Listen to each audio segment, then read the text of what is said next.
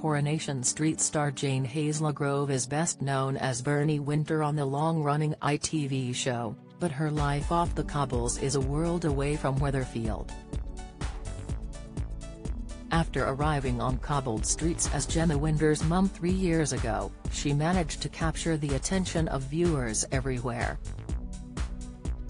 In the show, her character's witty with one-liners and has twins Paul and Gemma. She's also the grandmother of her daughter's quadruplets.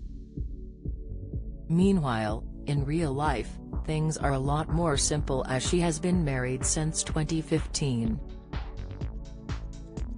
The 54-year-old tied the knot with fellow soap actress Isabel Middleton, who she previously called beautiful on a talk show. She appeared on Lorraine and said, "We've not worked alongside each other, which is probably why we're still together. She's sensational, a really beautiful woman. I am very blessed," she said on the much-loved program. Isabel has appeared in EastEnders as Sadie in 2002, in Family Affairs as DC Jenkins in 2005, in The Bill as various characters between 1995 to 2006, and in Emmerdale as several characters between 2014 and 2020. In 2014, she showed up in the Emmerdale village as Dr. Lane. 4 years later, she played the role of a prosecution barrister. In 2020, she took on the role of Jean Rawson.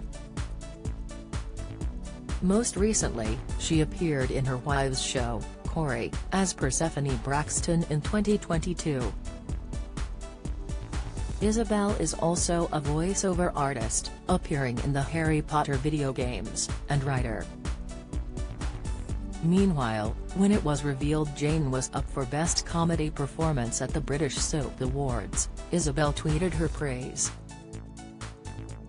"Very proud that my sublimely talented and hilarious wife has been nominated for Best Comedy Performance at the #Soap Awards 2022, she said.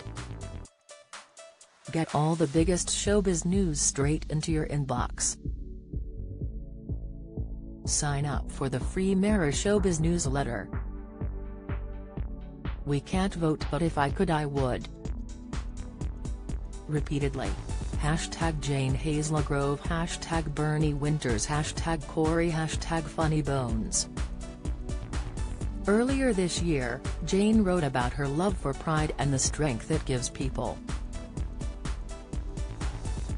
"Living in London and becoming confident in who I was, pride was something I looked forward to as an opportunity to party with my friends, both gay and straight, but also to show solidarity with my tribe," she wrote for Metro. .co.uk.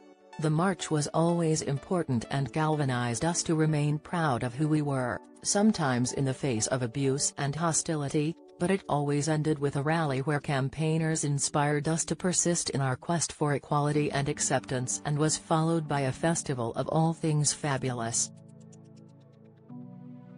Do you have a story to sell?